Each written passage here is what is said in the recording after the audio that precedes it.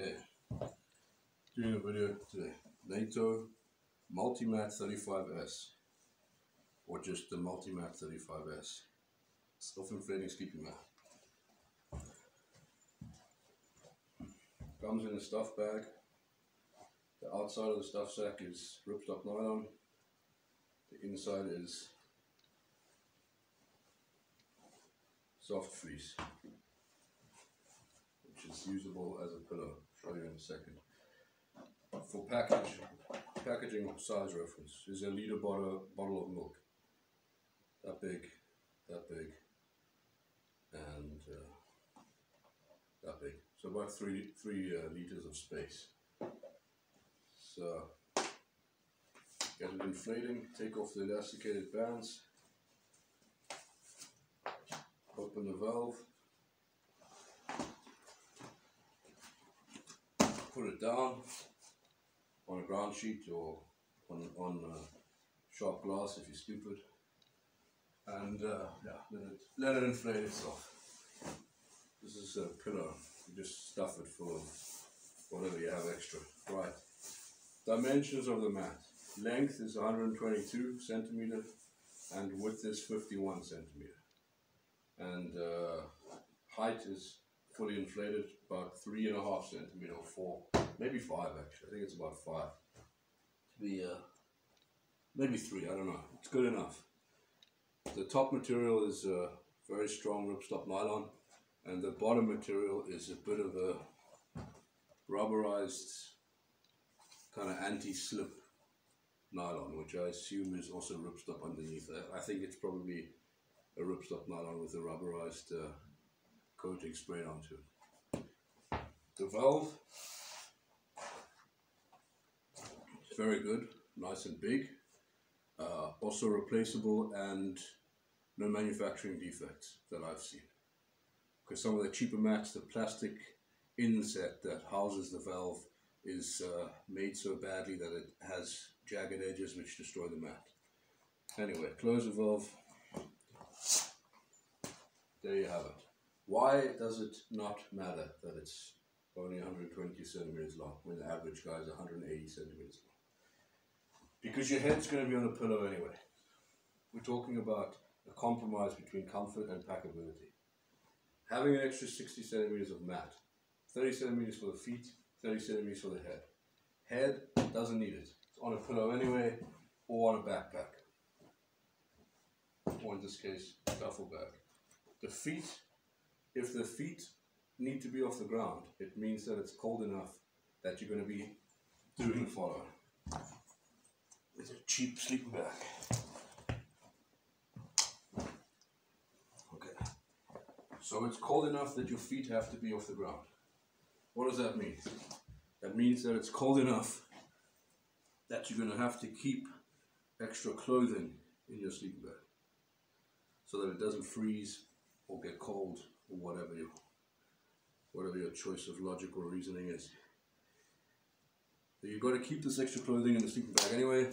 Just kick it down to the feet section. There your feet are off the ground. Done. End of story.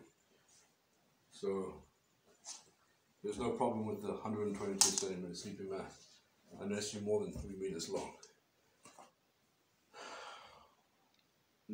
Caution. Don't blow air into this mat or any sleeping mat. You introduce moisture from your lungs into the mat.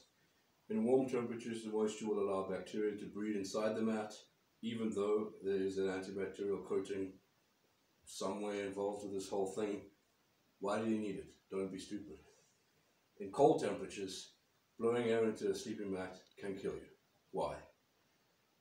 Because the moisture that is introduced from the air from your lungs will freeze inside the mat, become sharp icicles and puncture the mat, and you will die or get sick. So don't blow air into a sleeping mat. You want to see what it looks like when a fat guy lies on it? This is what it looks like. Very, very comfortable. But more importantly, the build quality is extremely high. I bought this from surplusandoutdoors.com, which is a UK military surplus guys. They're pretty good. I like their stuff, especially if you're in the UK. SurplusandOutdoors.com. Pack procedure. I'm going to time it just for fun. Open the valve, flip the mat over, fold it in two, and roll it up. Make sure the valve is completely open, so you can do it fast.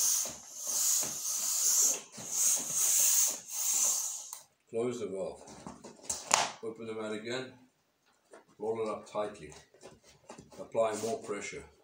Around 20 kilograms or 30 kilograms is enough. You don't want to kill it, but you do want to get the air out of it. You'll find that you have this little bit of air. Open the valve, apply more pressure, squeeze it out, hold it, close the valve. I don't know, hold it somehow. I like to put a knee on. Get the stuff bag.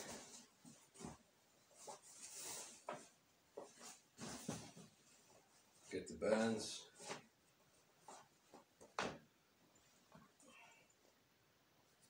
Get the bands on the mat. Double check the valve. Don't crank down on it, it's just plastic, but it's finger tight, it's enough.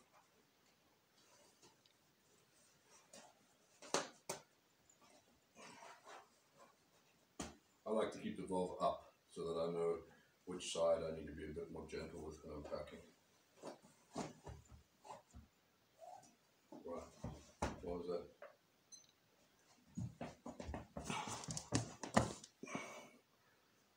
One minute 42 seconds.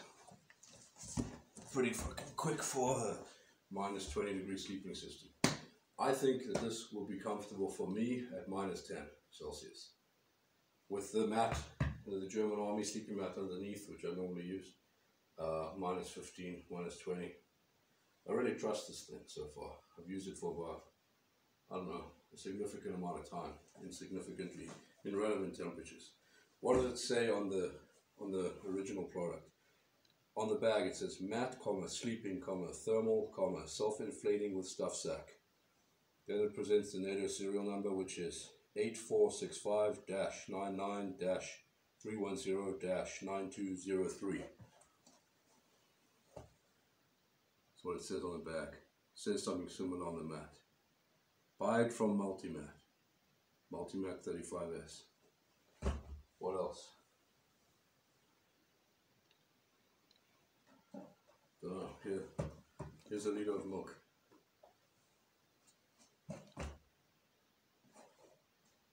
Pretty small. Alright. Don't blow air into a self-inflating mat, ever. If you have to, increase the air. Take a bottle like this. Put a rubber tube on it that you can attach to the valve of the mat. And then squeeze the air out of the bottle into the mat, hold the bottle compressed so the air stays in the mat, and close the valve. You won't need more than half a liter of air in either direction, but never blow air into a self-inflating mat. Also, these mats should keep your body off the ground anyway. If they don't, just, send it back.